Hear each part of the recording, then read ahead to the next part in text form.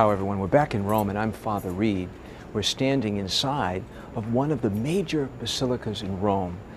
Founded in the 4th century, the Basilica di Santa Maria Maggiore, St. Mary Major, is one of the 5 great ancient basilicas of Rome. Its 18th century exterior conceals one of the best preserved Byzantine interiors in the city.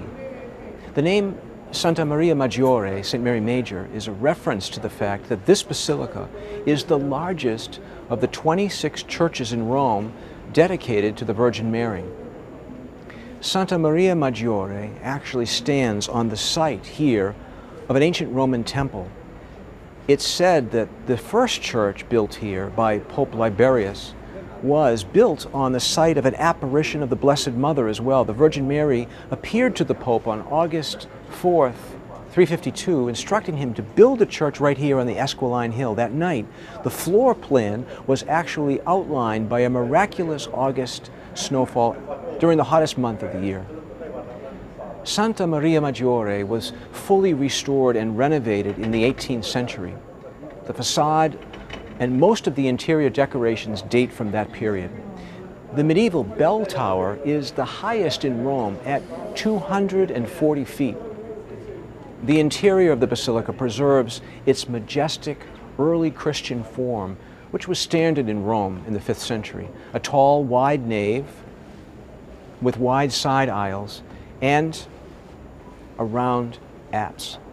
The Athenian marble columns that support the nave are the oldest parts of this church. The floor of the church is paved, as you can see, in mosaic, the ceiling in gold. And the high altar of this patriarchal basilica is a papal altar. It's traditional for the Pope to celebrate Mass here on the Feast of the Assumption of Mary every August 15th.